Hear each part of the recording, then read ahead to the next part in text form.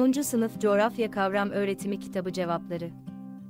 Sayfa 48. Ulaşabilmek ve dersinizi kolayca yapabilmek için aşağıdaki yayınımızı mutlaka inceleyiniz. 10. Sınıf Coğrafya Kavram Öğretimi Kitabı Cevapları. Sayfa 48. Bitki formasyonları yönerge 1. Aşağıdaki görsellerden yararlanarak soruları cevaplayınız. 1. 4 görselde de farklı bitki örtülerinin bulunması, bu bölgelerin hangi coğrafi özellikler bakımından farklı olduğuna kanıt oluşturur?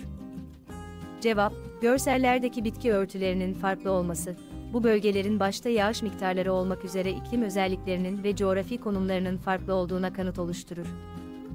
İkinci görsellerdeki alanlarda bulunan bitki örtüleri kendi içinde hangi özellikleriyle benzerlik göstermektedir?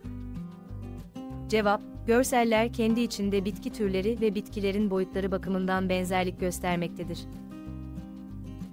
Birinci görsel iğne yapraklı ağaçlardan oluşan bir orman topluluğuna, ikinci görsel daha küçük boyutlu benzer ot türlerinden oluşan topluluğa, üçüncü görsel benzer boyutlardaki çalı türlerinden oluşan bitki topluluğuna, dördüncü görsel kurak bir çöl alanında benzer boyutlarda seyrek bir bitki örtüsüne aittir.